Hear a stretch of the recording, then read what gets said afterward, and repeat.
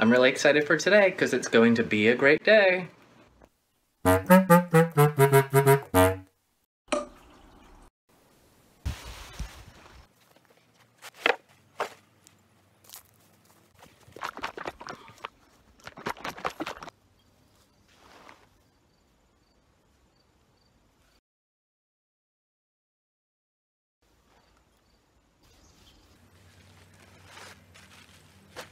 As you can see, I do not like painting. I feel like I do get it everywhere, as you can see, and it's never quick. It always takes longer than I want it to.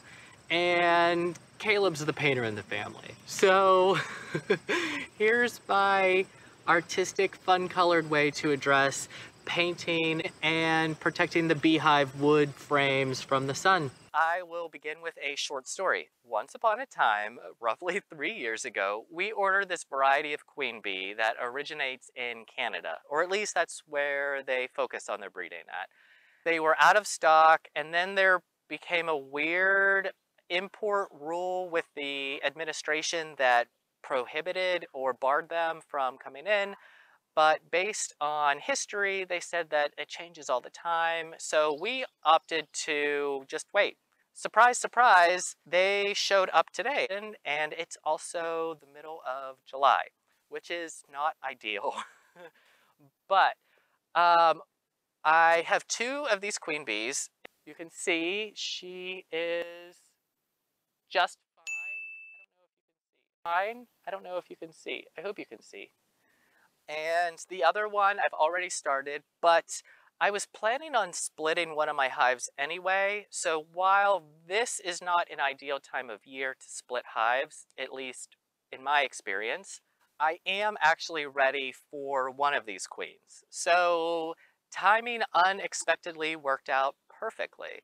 I'm not quite sure how I'm going to go about filming this, but I'm going to do this in 2 different methods. One is I'm going to literally just split the chambers of one hive, and then I like to move the existing hive away from where it is and leave the new one there. So the foragers who have their GPS set to know where the hive is will leave in the morning and then come back to the new hive and help populate and establish that and welcome the new queen to the new hive.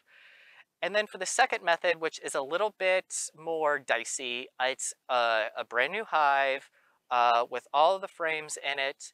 And what I'm going to do is take out from another hive, I've got a few, I'm going to take out capped brood frame with some nurse bees, and I'm just going to put it inside of this new hive, and I'm going to supplement with feeding, and I'm going to just leave it alone for a couple of days until the new queen is established there, and hopefully they have enough of a head start with the capped brood hatching out that that hive can get up and on its way. I anticipate needing to feed this hive probably through the rest of the season. So I'm not quite sure what I'm going to film that follows, but I will narrate some of it so you can see what I'm doing. And then I'll do a follow-up video for where these hives are at in September, 2 months. Well, maybe we'll do all kinds of update videos in 2 months. You can see the finished garden spot, how a new one has evolved. We'll do an update video for everything that I've talked about garden-wise in 2 months. As you can see, this hive is currently a double brood box stack. It does have a queen extruder to keep the queen on the bottom half, which is where I'm going to split. As you can see, there's some comb being built on the front of the hive, and they are potentially getting ready to take off. So, this is clearly the next day. I tried to film last night, but I don't think anything is coming up. That's clear. But you can see where I took the brood box from the top of the double brood combination hive from yesterday and just put a new super on top. And this is essentially the new one, the empty one that was split. And as you can see, bees are coming and going like they always know to come back to, but this time they are transitioning to a new queen. And then this hive is a little bit more active. They're a little bit more irritated because I gave them some new visual markers. They were relocated, and this bottom brood box is where the queen of the double brood hive from yesterday was. And then this is a brand new empty super on top with the queen extruder from yesterday. And after, I don't know, 3 or 4 days, once the new hatches emerge and they reload, they know that this is where their home has always been. This will be less noisy, and then we will work on slowly getting it back to the apiary.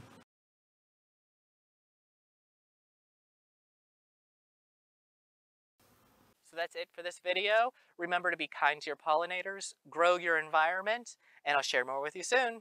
Tschüss!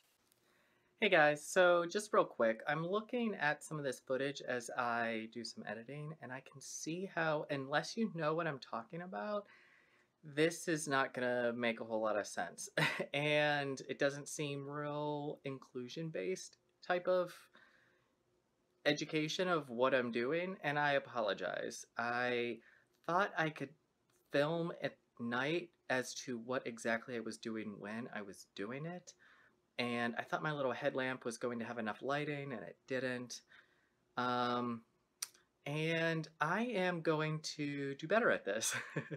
We're going to do a little update on if the queens take to their new hives and then how they're doing. Uh, but all of my little beekeeping apiary things are going to be better planned out in the future. So again, I'm so sorry if you don't know exactly what I'm talking about in this video.